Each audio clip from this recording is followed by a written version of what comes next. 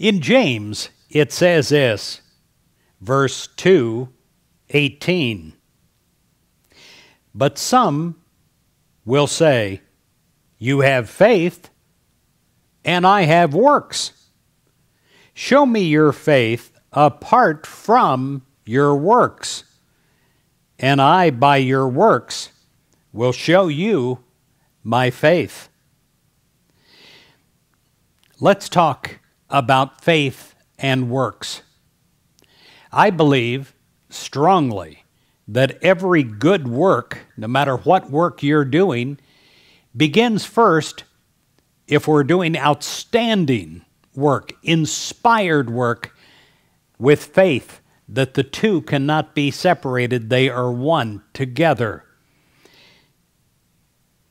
To have faith in one's abilities, in God's creativity, and that doesn't mean just God way, way, way far away, but God's creativity through you, it changes all your works.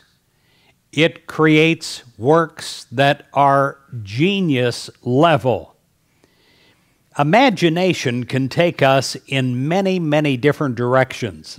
The choice is how we use this great power, and the direction we go is ours. I'm asking you today to move your faith towards your creative powers of imagination, to turn your imagination not towards the worst, which is human mind, but towards God's mind, and recreating, co-creating with God the very best through us, the highest good. And we can do this when we are securely anchored in God. The power of God's imagination comes through you. It is closely linked with faith and works. All the wonderful discoveries that have been made and are blessing the people of the world today were first ideas that were conceived in the imagination of someone's mind. And who gave these inspired ideas? God. Faith and works unite, enabling ideas to take form and will be shared by others.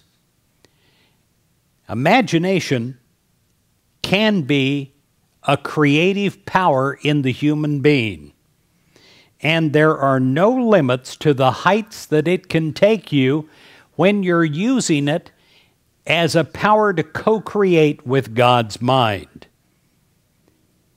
Today, say this: thank you, God, for my imagination and the faith to make my dreams come true. I pray that your dreams do come true. And I pray that your imagination is based, connected at its source of divine power. That you're plugged into God. That you have these ideas flow through you. That you have the creativity and the instant ideas, divine ideas, flowing in your human mind. It is so. In Jesus Christ's name, amen.